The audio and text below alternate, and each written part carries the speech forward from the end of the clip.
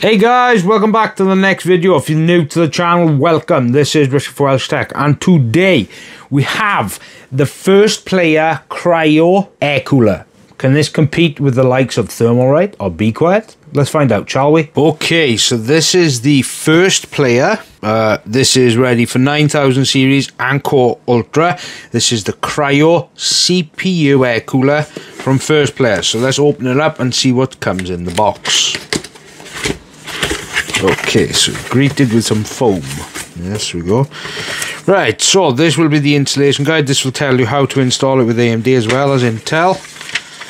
But I'm going to go through that process anyway. Ooh, I do like the look of it actually, it's quite nice. Now let's have a look what comes in the box by here. Now, comes with all your Intel and AMD brackets. Looks very similar to what Thermalright does. Does it have thermal paste? It doesn't look like. Not that I can see anyway. Oh, well, that's a bit of a shame. Yeah. Not that I can see. Oh, it looks like it's proprietary cables, but oh well. Right, so let's get the tower out. Oh, it's got pre-applied. Oh, there we go. So this is a big cooler, and let me get out the box. Okay, so this is the cooler. And yeah, I mean, it's quite a beefy air cooler. It's got 6 heat pipes. It's got the base plate, but there with the pre-applied thermal paste. It's a very similar air cooler to what Thermalright has. And then when we get to the fans, they are a proprietary connector, but they do go to ARGB and 4-pin PWM, so it's not so bad. They look quite nice, I will say. They look alright. I do like the nice shroud. So when it comes to like the specs, now the CPU it supports is Intel 1851, 1700, 1200 and 1150X. AM5, AM4, the colour, this one's black. The CPU cooler height is 160 millimeters tall. The heatsink material is aluminium. It's got 6 heat pipes. The TDP on this one, they're saying 275 watts. The fan quantity is 2.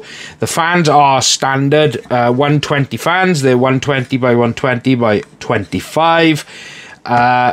When it comes to the fan speeds, the fan speeds range between 750 and 1900 RPM. The CFM isn't the highest I've ever seen, but it's not the lowest either, at 57.56 CFM. The air pressure is 2.48 millimeter H2O with a 38.21 decibel. Wow. Ooh. It's a 3-pin PWM and a 4-pin PWM, and it's a 3-pin ARGB. It's got a hydraulic bearing on the fans with a 12 volt, and the fan amperage is a 0.17 amp with a fan rated power at 2.04 watts. And as for the amount of hours, it does rate this for 30,000 hours. So let's get this cooler on the test bench and see if it can handle my 7900. Okay, so when it comes to the installation, first of all, this is for AMD specifically. So what you want is the standoffs. What you want to do is place them here, here, here, and there, like that. Okay, so that's done. Now I'm going to grab the bracket, place that like this, here, like that. Then you get 4 screws that you want to place right here, here, here, and here. And then you just mount them down with the bracket installed. Now the cooler does come with thermal paste, so all I'm going to really show you is how to install the actual cooler itself. Okay, so this is how it's going to actually come, like this with the wires. So what you want to do is move out the wires. Now it's only going to go one way, so I'm going to place it directly on one thread like that, then on the top of the other thread. Now obviously I'm going to worry about tightening it back and forth. As long as you catch the thread,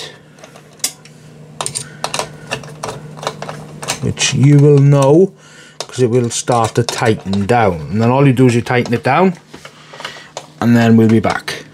Now, as for the fans, these do come with these proprietary like 12-pin connectors, but they do come off a cable which does go to standard ARGB and PWM. So what you really want to do is take these clips, which are annoying to install, yes, but they do help. So what you want to do is this, place it down like that, or actually no.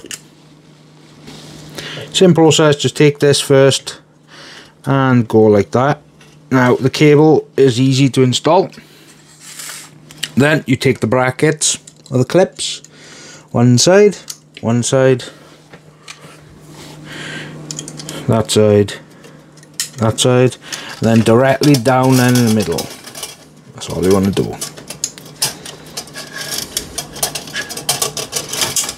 Right, okay, and then all you do is line it up, clip that one in. Now, same process with this side.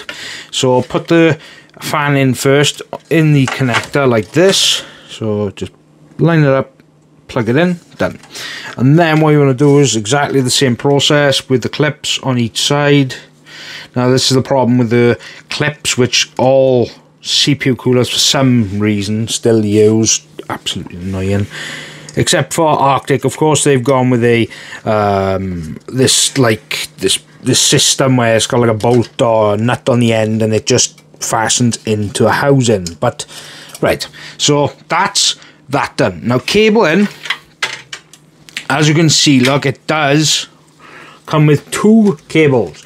Comes with a daisy chain for the PWM, which is 4-pin, and then it does come with a daisy chain for the ARGB. That is to connect up other fans or power sources. So what we'll do is I'll show you a header now for ARGB.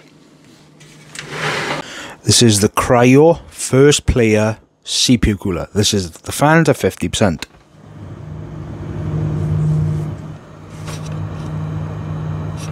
Basically silent at 50%. Same thing, but 100% fan speed.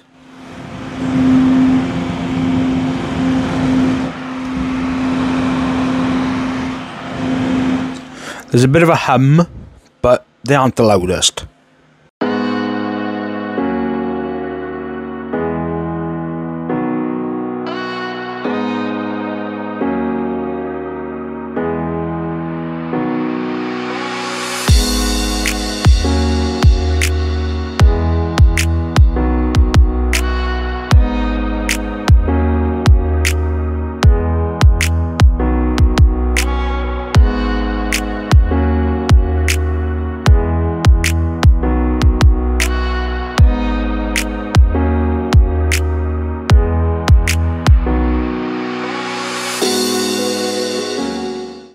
Okay, so when it comes to the overall test system, it is my AM5 platform. It's a Ryzen 9 7900 with 32 gigs of DDR5. It's got an MSI B650 motherboard. It is with a RX 7800 XT Nitro Plus. It also has a 1000 watt cooling power supply, and it is housed in the Shadowbase 800 FX with 4 140 Lightwing fans.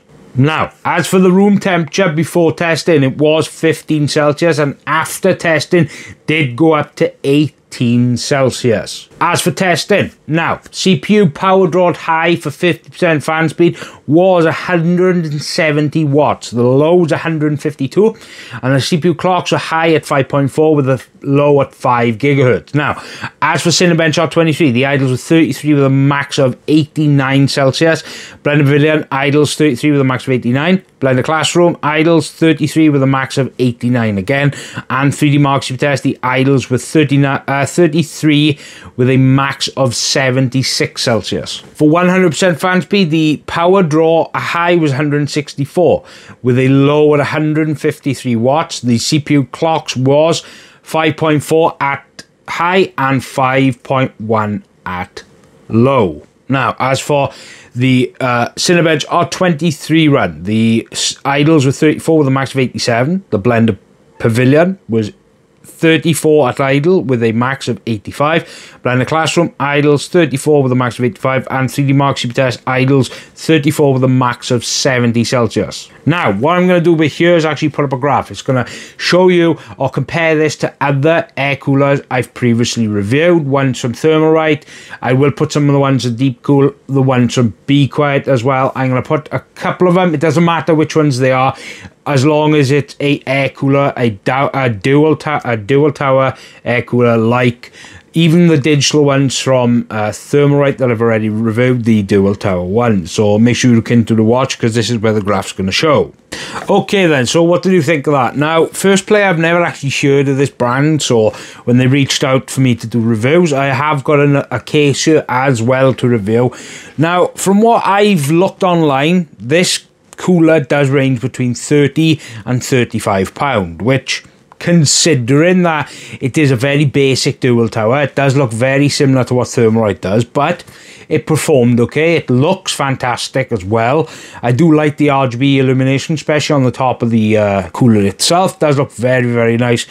But, of course, there's going to be some downsides. I'm not a big fan of the proprietary cables. The overall cable management, of course, not a big fan of that either. It just looks like a mess once you've unraveled it all. But other than that, to be honest, for the price, it performed well. It looks fantastic. And quite honestly, I like it. It looks really, really nice, especially in your system. Now, obviously, the downsides, like I've already said, the cable management and the proprietary cables. Now, yes, they do go to standard PWM and ARGB, but it's the cable mesh that's mainly the issue for me. Whether they do a revision of this, perhaps they can go with a standard ARGB route, but this time not doing it this way, because the cables are rather messy. But that's just a nitpick, and that's just my personal opinion. But if I can find one for sale, especially in UK or Europe, I will try and find links down below if you are looking for a cheap budget air cooler. Now, this is very budget, so yeah. Look, as I say, big thank you to 1STPlayer. I have got a case, like I mentioned, and that will be coming shortly. And for this, it does get a recommendation, because I think for the price, it does perform and looks fantastic. So yeah, look, I've got tons of stuff coming. I've got tons of stuff here. I've got the One Division from Thermalright here. I've got the Peerless Assassin 140. So make sure you subscribe. And as always, this is Richard for WELSHYTECH. I hope you guys have a fantastic week and weekend ahead of you. Goodbye.